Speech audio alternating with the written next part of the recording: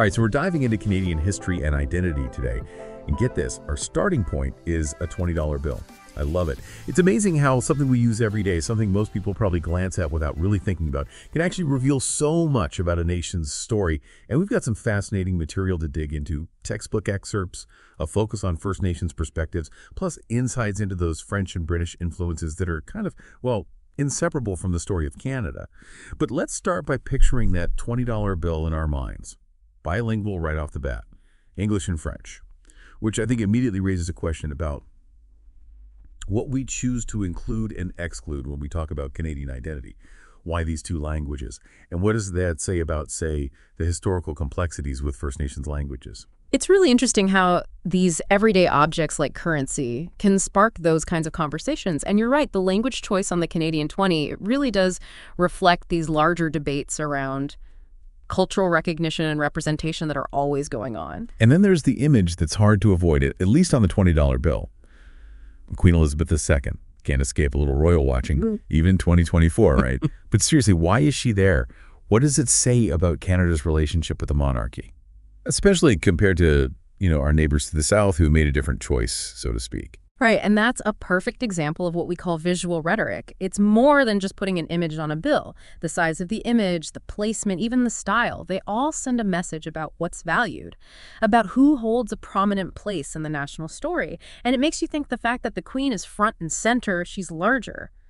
While the artwork of Bill Reid, the celebrated Haida artist, is smaller and off to the side, it kind of suggests a hierarchy of importance in how Canadian identity was being presented, at least when this bill was designed. And you know what I find really interesting? It's like the bill itself is trying to tell a story about Canadian diversity.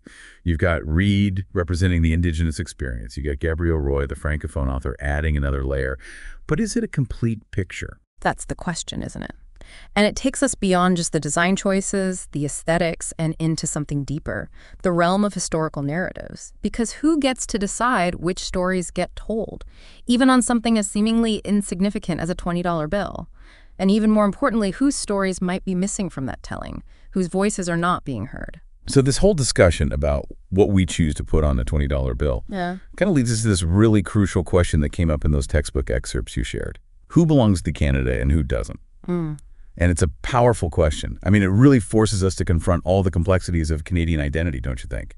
Absolutely. It really challenges that idea we might have of a single Canadian history. Like there's one narrative, one experience, and that's it.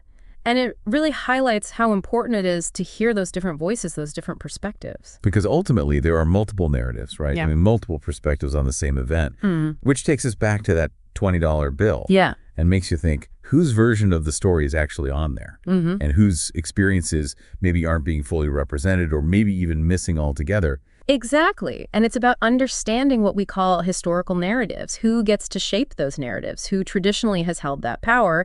And then how do those narratives, in turn, end up shaping how we see the past? For example, think about the artwork on the bill showcasing those English and French Canadian perspectives. Well, that's a direct result of decades of debate and negotiation in Canada, decades of arguing about language, about cultural recognition. You know, it's funny. It makes me think about my own family. We're like a hodgepodge of cultures. And holiday gatherings, let me tell you, they're like a masterclass in conflicting narratives. Same events, but completely different memories. All depending on who's telling the story, who's remembering it. Oh, absolutely. It's so true. And just like those different perspectives shape our family stories, they shape those bigger stories, those national narratives we see reflected in something like the design of a $20 bill. So we have these different narratives, these different voices, kind of all vying for space. Yeah. Both on that $20 bill and within the larger story of Canada itself. But how does that actually play out in the present day? How does that impact us today? That's where this idea of living history comes in. It's understanding that the past isn't just gone. It's not static or fixed. It continues to have an impact on us, on how we live. It shapes our attitudes about culture. It affects policies. It even shapes how we see ourselves and how we see others. And the textbook actually makes this really interesting parallel between personal and national identity. This idea that both are really molded by our past experiences. And I was thinking about all those historical tensions we've been talking about, those often fraught relationships between different cultural groups in Canada. How do those actually manifest themselves in Canada today? That's the heart of it all, isn't it? We see it in very real ways, like Yeah. the ongoing journey of reconciliation with First Nations peoples, a journey that really requires us to acknowledge the harms that were caused by things like colonial policies and to address those harms. So it's much bigger than just apologies or financial settlements. It's about really grappling with these deeper systemic issues. Precisely. Reconciliation is definitely an ongoing process, and it demands a fundamental shift in how Indigenous peoples and the Canadian state relate to one another. It's about recognizing Indigenous rights and respecting treaties, and ultimately working toward a future that's more just and more equitable for all Canadians. And it occurs to me that this idea of living history, it's not limited to Canada's relationship with its Indigenous peoples.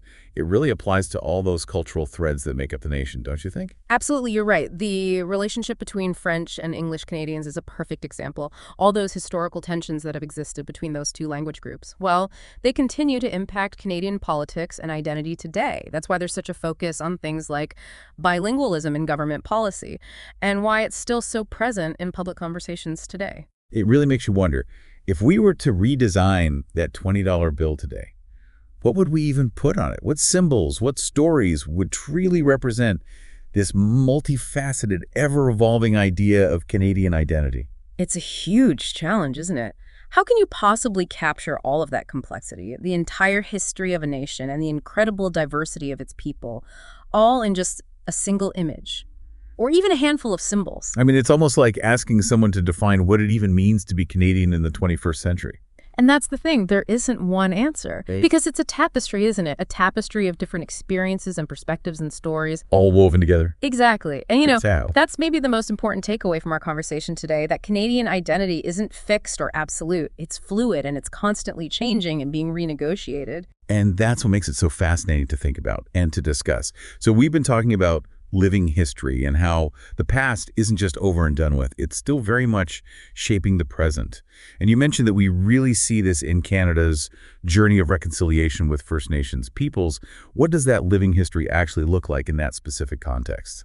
Well, it's about recognizing that the legacy of colonialism, and particularly the residential school system, it continues to have a huge impact on Indigenous communities even today. And we see this in so many ways: the intergenerational trauma, the loss of language and culture, the ongoing struggles for self-determination.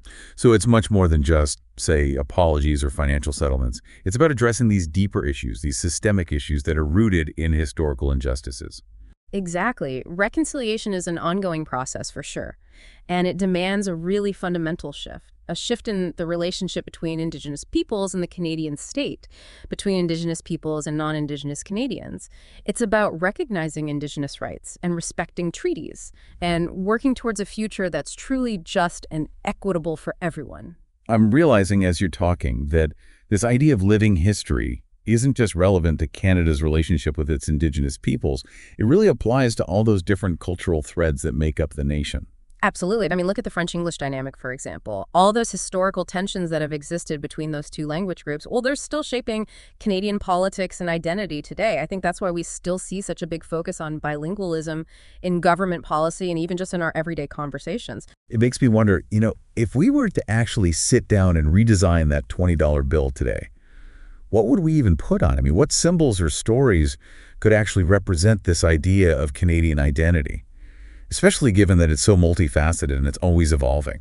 It's the challenge, isn't it? How do you capture all of that, a nation's entire history and the incredible diversity of its people, and somehow sum it all up in a handful of images or symbols? It almost feels like we're asking, what does it even mean to be Canadian in the 21st century? And you know what? There's no one answer to that question, because ultimately it's a tapestry, right? A tapestry of experiences and stories and perspectives all woven together. All these different threads. Exactly. And if there's one thing we can take away from today's conversation, it's that Canadian identity isn't this fixed thing. It's fluid and it's contested and it's always being renegotiated. And that's what makes it so fascinating to explore. It's been amazing to unpack all of this with you today. Who knew that a simple $20 bill could lead to such a fascinating conversation about history and identity and belonging? I think it just goes to show you that the most unexpected objects can spark really insightful conversations. And hey, next time you find yourself holding a $20 bill, maybe take a second look. You never know what stories might be hiding in plain sight. Until next time, keep those minds curious and those conversations flowing.